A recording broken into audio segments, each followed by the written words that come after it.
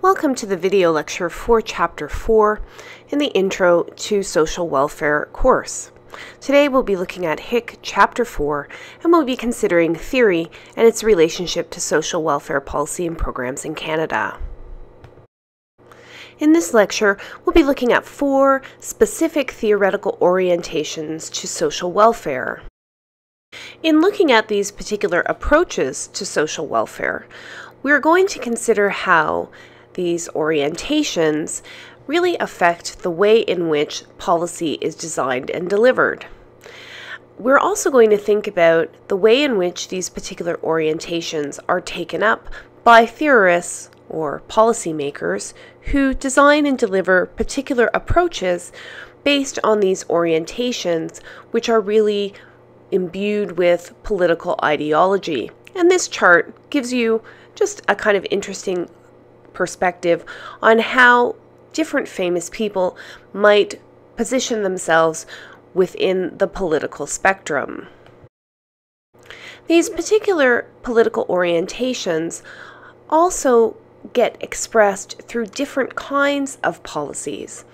Policies or perspectives that relate specifically to the economy, for example, but which we know have an effect on people's social welfare, or perspectives that are applied to social phenomena, things that relate to values and beliefs.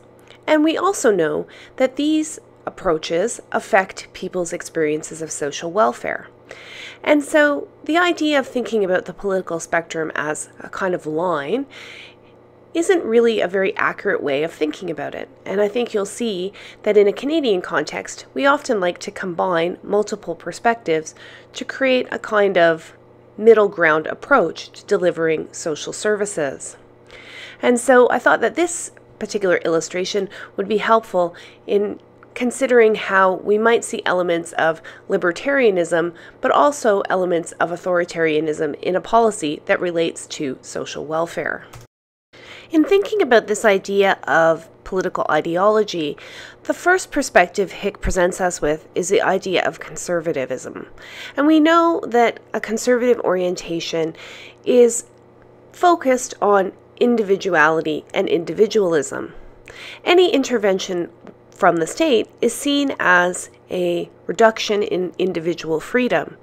And so conservatives are sometimes referred to as anti-collectivists. There's definitely an emphasis on economics, on capitalist economic principles, on entrepreneurship, and on an understanding of the individual who succeeds as someone who is biologically and socially predetermined to succeed. You see from this little cartoon that conservatives believe that any intervention is bound to have negative consequences, but we know based on the fact that we have intervened in the economy and other social forces, that in fact intervention doesn't necessarily spell disaster. It can actually increase well-being and quality of life for people. A liberal orientation to ideology is seen as a more middle ground or moderate position. Liberals believe that the capitalist economic system is beneficial, but that it does leave some casualties in the process of creating wealth for some. So those who are the people who are the casualties of capitalism are seen to be worthy of receiving some kind of benefit and intervention. As a result, liberals believe that it's reasonable to create social programs and policies, and that these are provided by the state through a kind of benevolent system. And so some programs should be universal under the liberal orientation, providing services that have a low stigmatization and that are available to all citizens, while other programs and services should target particular populations who may be more significantly harmed by the way we do things. Social work has a close relationship with liberal ideology. In fact, much of the social work value system is built on the ethic of liberal humanism, which suggests that by virtue of being human, all human beings have worth. Because people have worth, they have rights to achieve a good life as they define it. Of course, the one question is, who falls into the category of human and who doesn't? Just slightly to the left of the liberal perspective is the social democratic perspective. This perspective still sees a place for capitalism, but that place is a greatly reduced place in the social fabric. Perhaps capitalism is great for creating things like video games or wrapping paper or bicycles, but core elements of society, healthcare, childcare, fuel, housing, are things that should be produced, regulated, and maintained by the collective. In this particular perspective, social welfare programs and services are generally provided as universal programs. Unemployment may be an important part of a capitalist economic system, but under the social democratic system, full employment is the goal. This means that everyone who wants to work has an opportunity to work. Decision-making in a social democratic system emphasizes citizen engagement, which means that people would participate in referendums, frequent votes, or town hall meetings to make decisions about how resources should be allocated and other important decisions made. A little further to the left, we have the socialist ideology. This perspective emphasizes absolute collectivism. There's no place for capitalism in a socialist system. The means of production and the distribution of resources are owned by the state. This means that the citizenship of the state are joint owners in all of the systems of manufacturing and distribution. This means that the economy is planned. Production of particular goods and services is planned. It's developed on the basis of anticipated needs and the allocation of resources in particular ways. This means we wouldn't make video games and wrapping paper before we made school books and ovens. On this basis, the idea of freedom is directly related to people's economic well-being.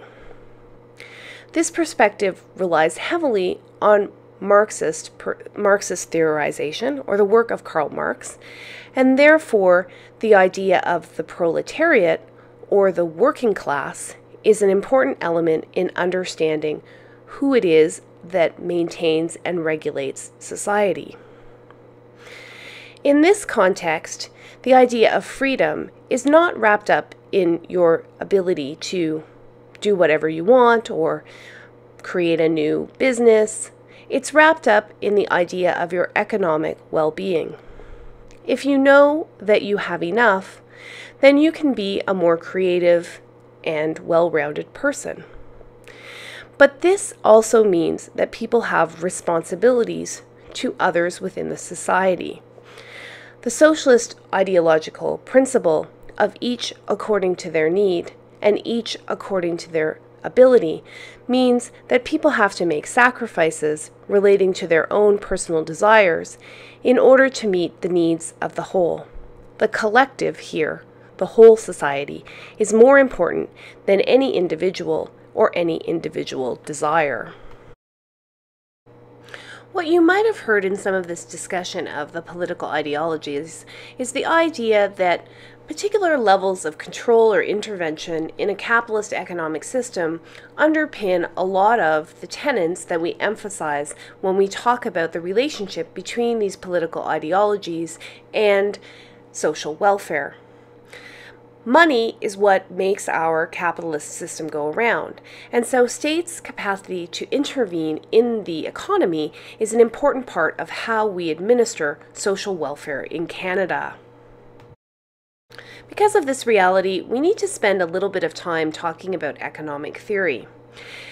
Economic theories are used to create particular approaches to intervening in the economy in order to produce particular outcomes that can be understood as social welfare activities. Canada has long drawn on the wisdom of John Maynard Keynes, or what some people refer to as Keynesian economics. This particular fiscal policy emphasizes the idea that the state should engage in restraint in times of prosperity. So when the economy is working very well, when we're making a lot of money, when people are paying a lot of taxes, governments should save some of that money and not intervene in the economy, but let the economy do its own thing. However, in times of economic shrinkage, recession, depression, the state has a responsibility to stimulate the economy through spending. Keynesian economics believes that the state's role in stimulating the economy can and should include borrowing money if necessary, running debts and deficits if necessary, in order to stimulate the economy. Frequently, we hear stories of the federal government engaging in stimulus activities or providing stimulus packages to particular areas of the country. Stimulus packages, like construction activities, mean that there are higher levels of unemployment, and so people who might have been unemployed as a result of a recession can go back to work. When they go back to work, they pay income tax, and the state is not responsible for paying benefits like employment insurance. And so the money spent on stimulating the economy is to a degree recouped through tax revenue. Another approach to economic management and indirectly to social welfare is monetarist policy or monetary policy. This perspective, which was espoused by Friedman, emphasizes the idea of the supply of money and the relationship of the supply of money to inflation. And when we talk about inflation can mean that people have less disposable income to spend on other things, like, for example, vacations or to purchase a home or to purchase a major appliance. Governments have some capacity to stimulate the economy by doing things like controlling interest rates, by perhaps providing subsidies to particular areas of the economy, like, say, farmers who produce food that becomes groceries. Or they can drop the interest rates. Lower interest rates means consumers are more likely to borrow money to make purchases for things like houses or major appliances. And we know right now the economy has produced very low interest rates, with mortgage rates sitting at about 2.8% per year on a 5-year mortgage, which is kind of a record. But anyway, that's an aside. So governments do have some capacity to control and regulate the amount of money that is circulating in the economy by tinkering with things like the interest rate and by creating possibilities for lowering rates of inflation. A political economy approach reflects some similarities with social democratic principles. Here, the market's concentration of private ownership is drawn into question, and there's seen to be some social benefits to creating systems where there's public ownership or collective ownership of particular goods. The point of a capitalist economic system is to generate profit for the owners of the means of production. It's a system that's based on exploitation. But there are a lot of things at the societal level that people need on a day-to-day basis.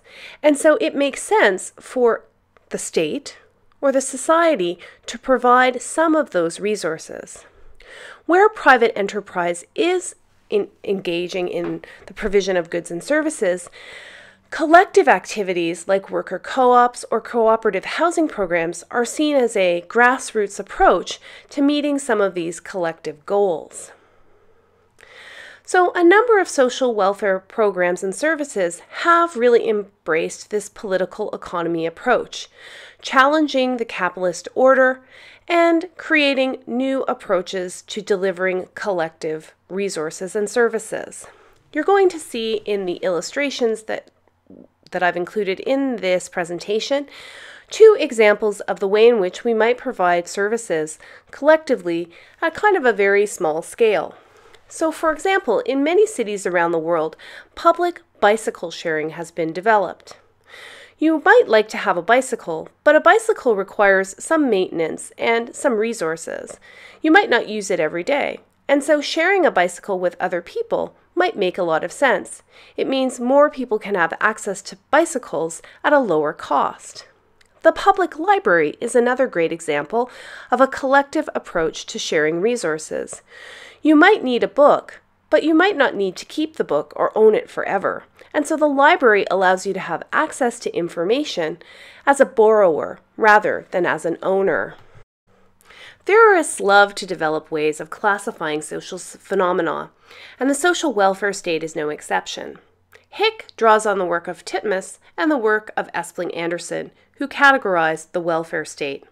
They use ideological principles to engage in a process of classification.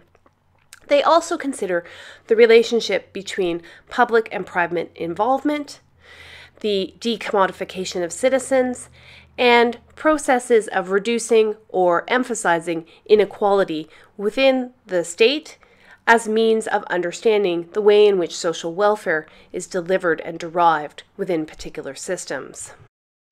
Canada's welfare state can be understood as a liberal Anglo-Saxon perspective. We have a hangover from British colonial rule, and so we still draw on a number of the principles of poor law to administer our social welfare system. We provide low levels of benefits that are seen as a disincentive to receiving benefits and incentive towards work. Benefits are generally time-limited, they're needs-based, and they're often delivered on an insurance basis. The idea of liberal humanism is still embraced within the perspective of social welfare under this model, but the benefits and services provided by the states are really seen as a kind of last resort approach to providing people with their daily needs. Presently, within the Canadian economy, we are embracing what's referred to as neoliberalism, and so we're emphasizing a reduction of taxation and an increase in the kind of laissez-faire approach to administering the economy. And so social welfare resources and services are shrinking. And we're sharing this experience with the US, with Australia, the United Kingdom, and Ireland, other countries who have relationships, historical relationships, with Britain. Social democratic or Scandinavian approaches to social welfare are romanticized within social welfare communities and within the social work community. These perspectives emphasize high levels of citizen rights, but they have very restrictive concepts of what it means to be a citizen. It's difficult to emigrate and to gain status within countries in Scandinavia.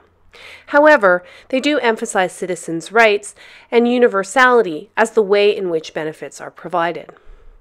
Citizens within these nations pay very high levels of taxes, but they receive excellent services, long benefits for maternity leave, housing supplements, excellent public transportation, excellent health care, lots of job incentive programs, and either free or very reasonably priced post-secondary education.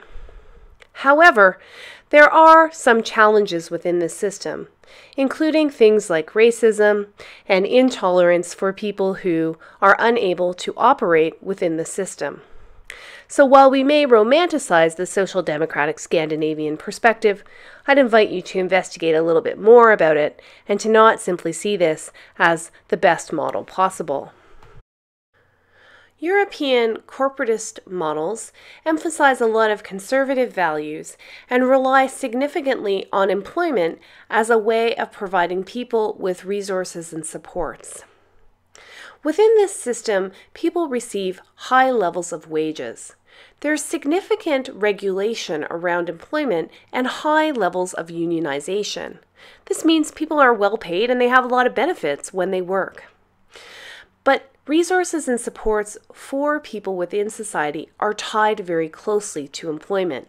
So people who are unable to participate within the employment system for whatever reason are left out of accessing benefits. There's a very sealed class system, and there's little redistribution of income between classes. This system also has very rigid definitions of citizenship, and obtaining citizenship as an immigrant is extremely difficult. This parodic cartoon or illustration presents some of the conflicts that exist within this kind of European corporatist model. And while it emphasizes things that are happening in the UK, it does reflect the sentiment. Gender is an important issue within the context of social welfare. You'll see as the course unfolds that women are severely disadvantaged because of traditional roles around women's work and women's unpaid work as caregivers, and notions of masculinity and men's role as breadwinners who function outside of the home. Women who have been relegated to work at home have been relegated to unpaid work. As a result, they've not had access to a number of the employment-based resources and supports that are a part of the Canadian social welfare system. This means things like unemployment insurance and the Canada Pension Plan. This means that women can experience poverty as a lifelong condition. Poverty when they're caring for people at home, and poverty when they retire because they can't access benefits tied to employment. While we have achieved greater gender equality, we know that women earn about 70 cents for every dollar a man earns. We know that women do significantly more work around the home and provide much more childcare and elder care than their male counterparts. So while things have changed and improved, they haven't altogether become a situation of equality. Men still earn more in the public world, and women still do more work in the private world.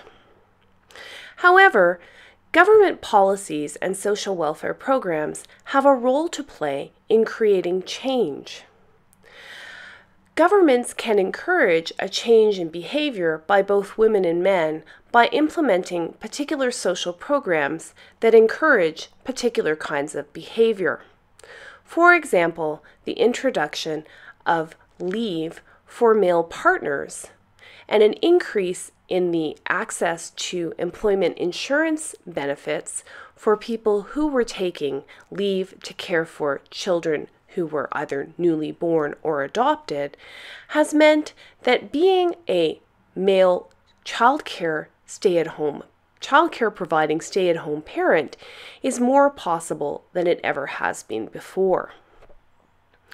The more men do this, the more equalization will be created between women and men, at least the social level. But we still have to figure out how we create a real equal pay for work of equal value system in Canada. Because even when we account for women's leaves to care for children or elders, there is still a wage gap that exists between women and men. There's more work to be done. Lots of arguments have been made from the various political ideological perspectives about the cost of social programs and the value that these programs produce. Governments are beginning to reframe the idea of the provision of social welfare services within a kind of social investment framework. Analysis on the potential benefits that are derived from investing in people through social programs are considered economically, and price tags are associated with particular programs and services and with the absence of these services. This perspective has benefits in that it allows us to argue with those people who argue about the cost of social programs, but it also monitorizes all elements of society. And perhaps there are some things that we should do just because they're the right thing to do, and the cost of these things perhaps shouldn't be too much of a concern. Social inclusion models are perhaps one of the newest perspectives in social welfare program and service design. This perspective emphasizes the benefits associated with ensuring people have access to resources and supports that they need. It also considers the cost of exclusion and the potential losses that a society may experience by virtue of people being excluded from accessing particular kinds of resources and supports. Here we see a same-sex family. These two dads are caring for their son. They're having a nice day at the park. It's not that long ago that this kind of family would have been seen as unusual, and for some people, as abnormal or immoral. But we can use social welfare policies and programs to encourage acceptance of these kinds of families, meaning that we can re-understand a same-sex two-dad family as a kind of family that benefits society. It's the kind of family that we need. But this sort of change requires a lot of, well, intervention at many different levels. It's not an easy change to create.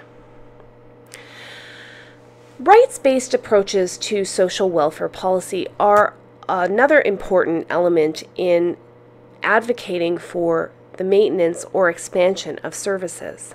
And many people, including Hick, really embrace a rights-based approach. While rights-based approaches have a place, there are other people who argue that rights rely too heavily on the notion of liberal humanism and that this perspective is limited. And that rights-based approaches also require the support of big institutions like the United Nations and other organizations, and they require a kind of consensus on understanding what is a right and what is a responsibility at the social level. We know that healthcare isn't something that everyone sees as a right, but then the Canadian government doesn't see water as a right, so I guess we can't occupy too much moral high ground. This is the end of this PowerPoint presentation, and so I'll look forward to seeing you at Chapter 5.